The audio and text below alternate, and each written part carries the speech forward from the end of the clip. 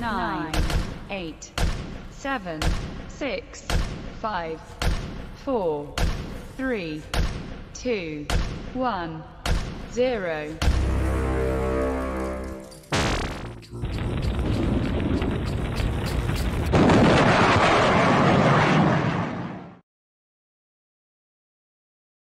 Hello, everybody, and thank you for joining us. That's right.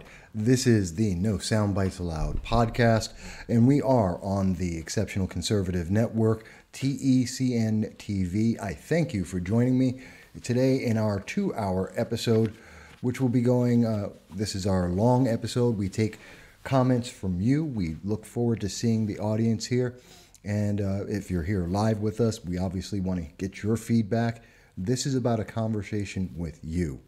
And one of the great things we're going to have today, in addition to speaking about many of the issues that are important, is we're going to be talking with Sheriff Richard Mack, a Second Amendment advocate, talking about his Neighborhood Alliance PAC. We're going to be talking about the Second Amendment.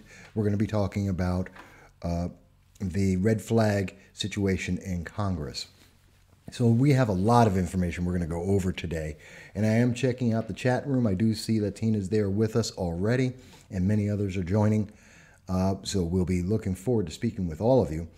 And in addition to that, of course, we have a lot of issues to go over today, but I did want to thank everyone for being here first.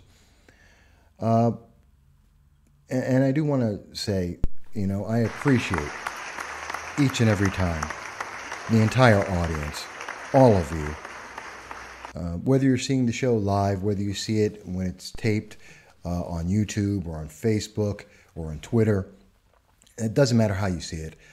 Your support by liking this, by sharing this, by commenting is always important. And that's why we want to be able to reach out to you, because you make it all worthwhile. You're the reason why I do it. You really are. It's the only reason to be in politics or to have political commentary week after week. And but I do want to take a break from the normal pace of things. There's been a lot going on personally for me in the last 2 weeks. It's been a very, very difficult time, very trying and troubling. But I understand many of us go through periods of time where a lot of things in life don't go right. And we have personal troubles, we have personal trials and tribulations. And, whenever I get into these situations, they happen to us from time to time in life. I know some people take the wrong path. They look at it in a very dark way. They look at it as everything is wrong or not possible, and they don't know a way out. And that's sometimes where we see that people they'll take the wrong choice and they harm themselves, either directly or indirectly, whether it's with drugs or other things, or suicide. And that's something, don't ever go down that path. It's the wrong path every time. There's always an answer. There's always a better way. You may not see it right this second, but it's there, and it's important. Reach out to people. Reach out to people you call your friends, your family. And there are helplines out there. Reach out to them and get that help that you need, and persevere. Because one thing that I've been through fires, I've been through floods, I've been through civil wars, earthquakes, attempted coups, motorcycle accidents. I've had a lot of problems. Besides, the emotional crap that I'm going through right now. And I can tell you, given time, it will get better. Something will change, and there's something positive will happen. And that's an important thing to keep in mind. And I did want to share that with everyone, because I know it's been a very difficult and trying time for me personally. And so, and a lot of difficulty and a lot of burned bridges, Moabs to the bridge, but that's just part of life, and we do try and move on. And to top it all off, I also had my water heater die yesterday.